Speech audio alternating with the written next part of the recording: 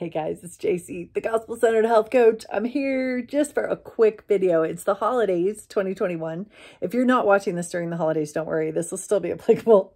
But I only have time for a quick thought. I've been thinking about January because it's coming. And I know what so many of us do in January.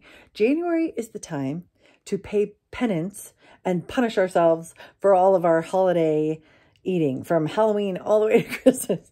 We are going to get in shape, get in gear, get a reboot going. And again, that's not a bad thing, right?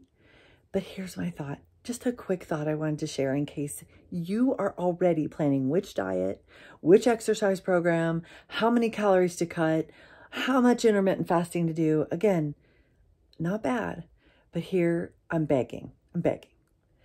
Don't punish your body. Show some grace in this food battle, this exercise battle. This is hard.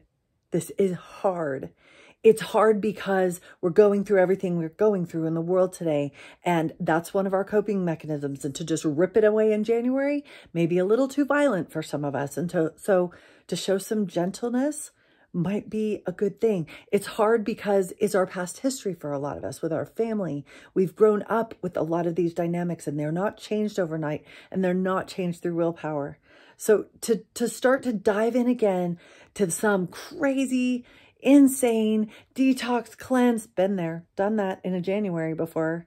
Again, if you've been prayerful about it, maybe the Lord is prompting you to do that. I don't know. But I would just say, He is also about grace and gentleness and kindness with ourselves. It took a lot to get us into this place, and it's going to take a gentle, slow, baby step kind approach with it to get to where we are healed and recovered. And a fad diet isn't the way to do that.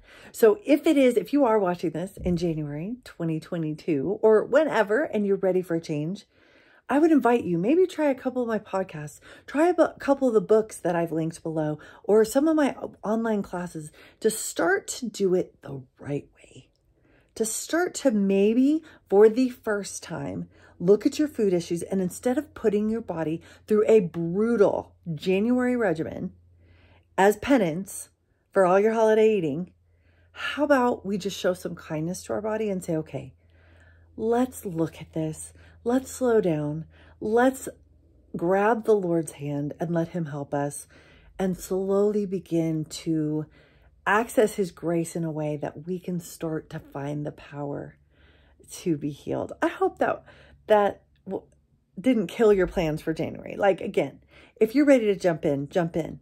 But remember to do it with holding on to the Lord's hand, with His grace by your side, and show kindness to your body in every way you can. I hope that helps. I'm going to go back to the Christmas festivities and I will have more videos for you in 2022. Thanks, guys.